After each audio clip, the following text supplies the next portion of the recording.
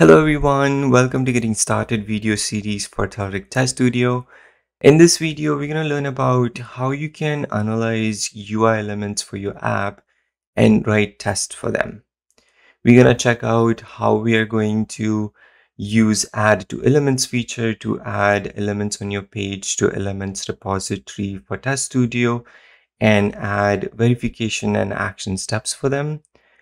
We can also use locate in DOM feature for Test Studio to add verification and action steps using advanced recording tools. We can also use mouse actions to perform left click, right click, double clicks, hover over actions without actually performing those actions while recording the test.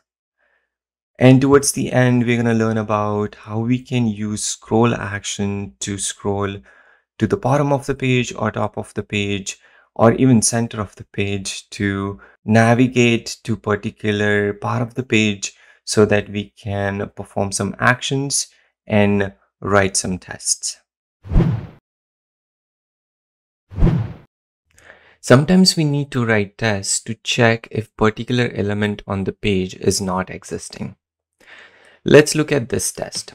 Here I have this expanded checkbox. Whenever I uncheck this, then the drawer component gets collapsed. And whenever I check this, then the drawer component gets expanded. I would like to check if user unchecks this, then the profile picture is not existing on the page. Let's try to write the test for it. Here I have created a test in my Test Studio which is currently empty. I'm going to right click on it and try to record that test. I'm going to select the URL and select the browser that I'm going to use for recording. Here I'm going to perform the action which will collapse the drawer component and will disappear the profile picture. Whenever I uncheck this, then that step gets recorded in the Test Studio. But there is no way for me to check if the profile picture is existing on the page or not because we don't see that profile picture. But we can use add to elements feature to add that profile picture into our elements panel. If I go to my Test Studio, we have this elements panel which shows all the elements which are used for all the tests that we have written. We can add that profile picture in our elements panel and use that element to either write action or verification steps. Let's try to do that. For that, I'm going to select this highlighting option and then hover over the profile picture and add that profile picture into my elements.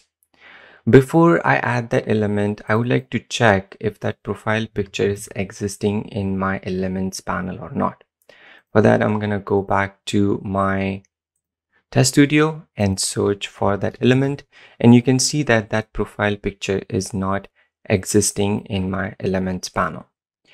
I'm going to go back to my browser, hover over this profile picture and add to elements and add that element into my elements panel.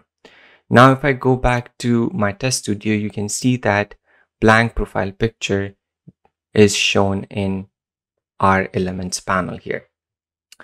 Now we are going to perform the action which disappears this profile picture and then close the browser to stop recording. Now we can come back to our Test Studio to add that verification step from our elements panel. Here I'm going to select our blank profile picture element and then add a verification step which is going to check if that element is existing on the page or not. I'm going to select this add steps button to add that step into my test here. It will add a step which is going to check if that element is existing on the page or not. I'm going to unselect this to verify that element should not be existing on the page. Now we have a test which will perform all its action and will make sure that the profile picture is not existing. There are a couple of tests that we don't need because it's unchecking the checkbox and then checking again, then unchecking again. So I'm going to delete these two steps. And now we have our test ready to verify the profile picture is not existing. I'm going to go back to my test and right click on the test and run the test. It's going to open the browser, load the extension, and perform the action to uncheck the checkbox. And it'll use the element from our elements panel to verify that that element is not existing on the page. So this is how you can use add to elements feature to add particular element into your elements panel, and then use step builder to add actions or verification steps into your current tests. In the previous section, we saw how we can add elements into elements panel and writing steps for them from the step builder. But this is something that you can perform by using advanced recording tool too. Let's try to use locate in DOM feature and using advanced recording tool to write the same test. For that, I'm going to right click on this empty test and try and record the test.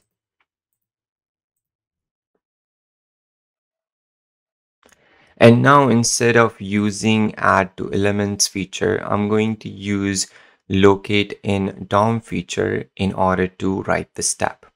Once I click on it, then it's going to open advanced recording tools and it's going to select the image that we hovered over and try to locate that element in the DOM.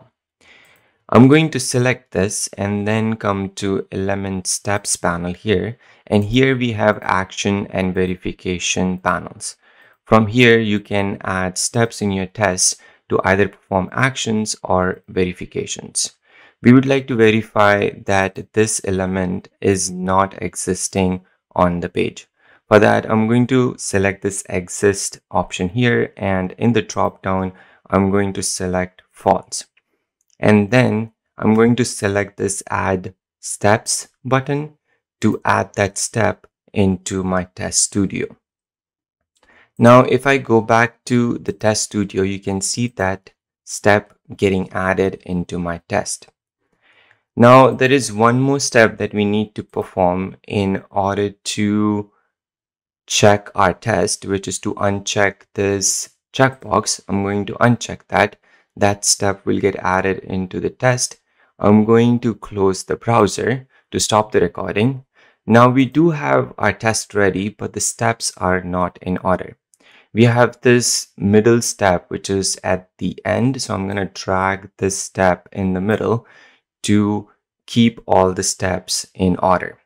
Now it's going to navigate to our localhost 5001, and then it's going to uncheck the checkbox and make sure that the profile picture is not existing on the page.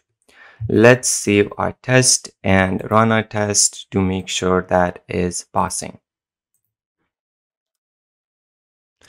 Test Studio will perform all the tests, and now you can see that our test is passing. So you can use locate in DOM feature and use advanced recording tool to add action and verification steps from your browser.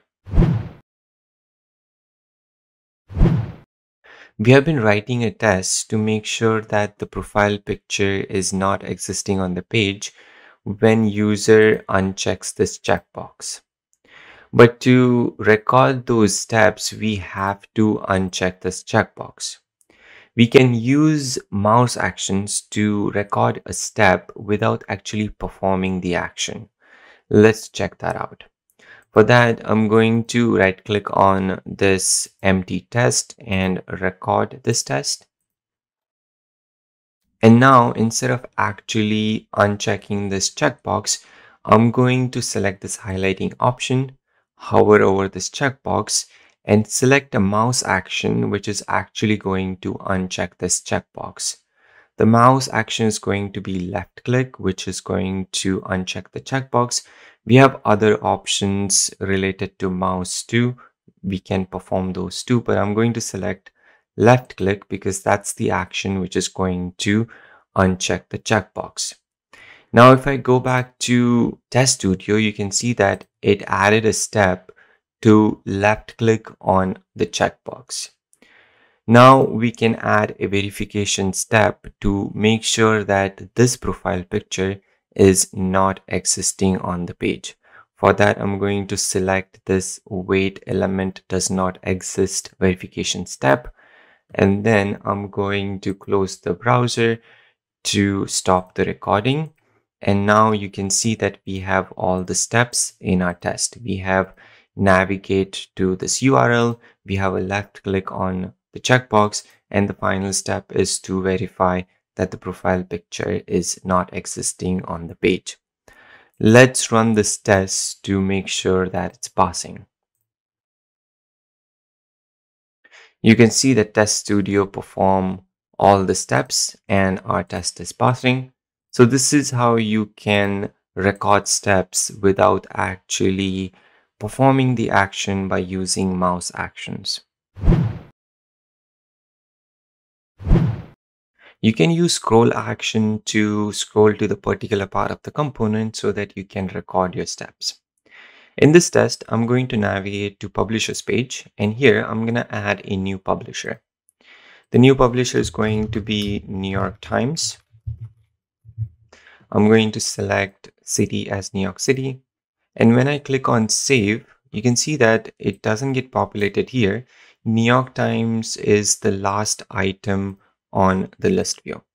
So to verify New York Times is getting added in the database, we had to scroll down to the page and then we clicked on the last page to check New York Times is getting added or not.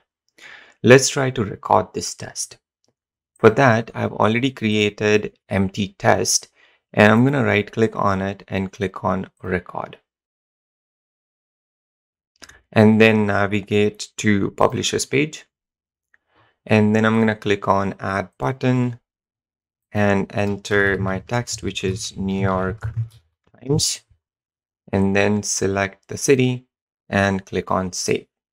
Once I click on save, then you can see that all those steps are getting added in my Test Studio, but the step which doesn't get added is the scroll action. If I scroll my mouse, that something is not getting added in my Test Studio. So to add that action in our Test Studio, I'm going to highlight my list view component and select Telerik Blazor list view. And here I'm going to select scroll action and select to the bottom of the page.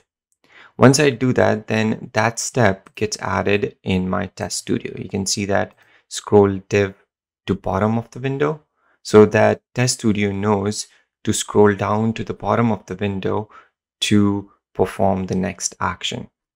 Now I'm going to come back to my browser and then I'm going to click on this last page and then I can verify if the text is New York Times or not. For that, I'm again going to select the highlighting option, hover over my New York Times, and then add a quick step to make sure that the text is New York Times. That step will get added into our Test Studio. And now I'm going to run this test to verify if New York Times is getting added in our database or not. And now you can see that it performed all the steps and our test is passing. So this is how you can use scroll actions to scroll to bottom of the page, even center of the page, top of the page to perform your next actions. That's all for this video. If you have any questions, please post them in the comment section below, or you can reach out to me on my Twitter handle, or you can send me an email. Thanks again. I'll see you in the next one. Bye.